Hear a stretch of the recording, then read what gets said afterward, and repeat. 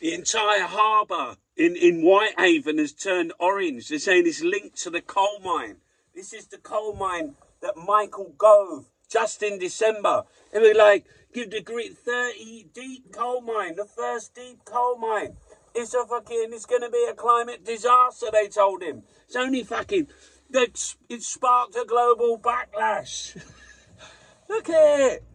Everyone's going, is that raw Tory sewage? Is that more shit? They're like, no. It's all, look, Johnson boasts about Brexit, deregulation. Sharky, we are slowly killing every single river in the country. I don't get it. Why do the Tories hate England so much? Why do they hate this green and pleasant land? Why would they do that? Every single one of England's rivers now fails safety standards, in part due to sewage dumping by monopoly water companies. We're swimming in shit. They're swimming in cash. That's from Greenpeace.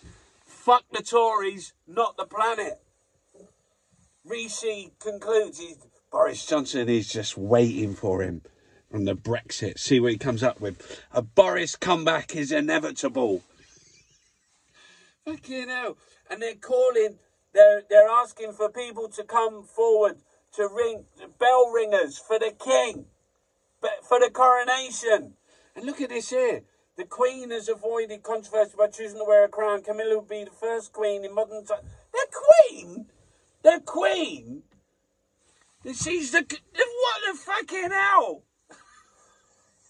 She's got a massive fucking... Look at that. Look at the size of that fucking... No, she's getting one made for herself. While inflation goes through the roof.